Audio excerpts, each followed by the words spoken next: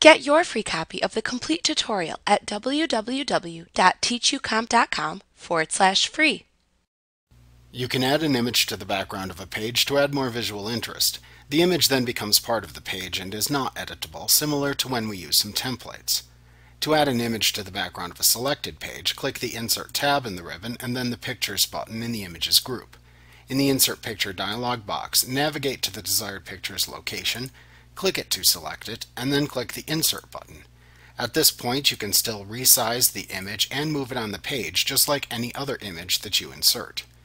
Once the image is the desired size and in the location of your choosing, right-click on the image and then left-click on Set Picture as Background from the menu that appears. If you want to edit or remove an image from the background, right-click on the background image to reveal the same menu. This time there will be a check mark next to the Set Picture as Background command indicating its current status. Click to deselect the command and remove the image from the background. Now that the image is moved to the foreground, you can edit, move, and delete it. Like what you see? Pick up your free copy of the complete tutorial at www.teachucomp.com/free.